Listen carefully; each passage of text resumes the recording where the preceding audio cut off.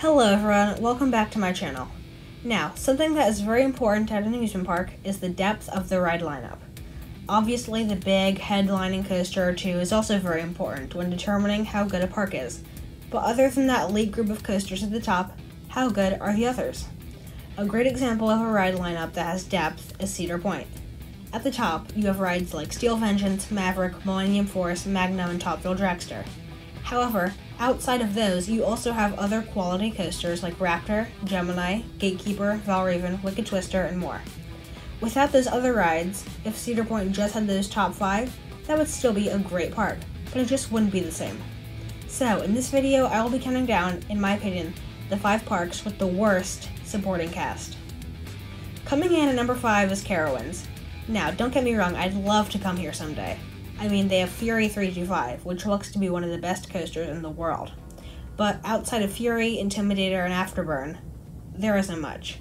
I mean, they have Copperhead Strike, which is why they're only at the number 5 on this list, and not much higher. Because if they didn't have that, then they'd probably be like number 3 or something. But besides that, there's a Boomerang, a Flying Dutchman, an Arrow Looper, an OK Woody, and a couple others.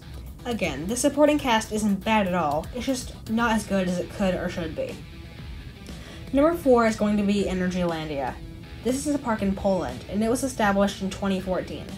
Now, the government of Poland wanted to increase tourism to their country, so they are giving Energylandia lots of money, to install some of the greatest rides in the world. Now in 2020, Energylandia already has 15 coasters, with 3 planning to open this year. So they've been adding 2 or 3 roller coasters every year, which is very impressive. However, since those 3 have not opened up yet, I will not be counting them as part of their lineup. At the top, Energylandia has Hyperion, an enormous intimate hypercoaster, Zadra, a huge RMC hybrid, which many consider to be one of the best coasters in the world, and Formula, a Vekoma launch coaster with many fun inversions. Outside of that, they have a water coaster called Speed, a Vekoma SLC, Ouch, as well as 10 other coasters.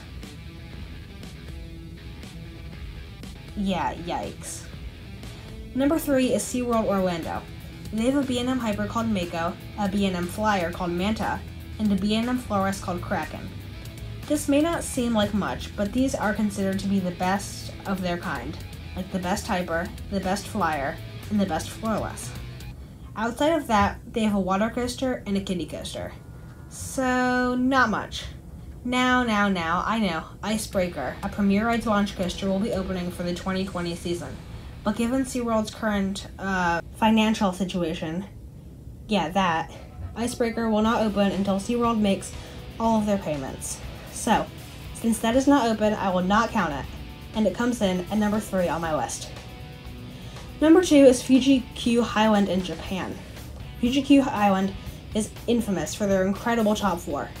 We have Dododonpa, the world's fastest acceleration, 111.8 miles per hour in 1.6 seconds. Now that is impressive. That is like Top Thrill Dragster at Cedar Point, but the time cut in half. Next we have Ichinaika, one of the craziest things you'll ever experience. This is a 4D coaster, which means that your seat is flipping back and forth while you are navigating the course. Next there's Takabisha, which up until last year was the world's steepest roller coaster with a 121-degree drop. And lastly, there's Fujiyama, which is a Togo hypercoaster. Amazing. Outside of that, however, well, I mean, yeah. And number 1 on my list, the park with the worst supporting cast is Canada's Wonderland. I don't think that this was much of a surprise to anyone. Basically, they have Leviathan, a B&M Giga, Behemoth, a B&M Hyper, and Yukon Striker, a B&M dive coaster, which are all pretty good. Outside of that, however, you have some of the worst coasters on Earth. And with that, the video is over. Be sure to like, share, and subscribe, follow Amazing Coasters on Instagram, and I'll see you all next time.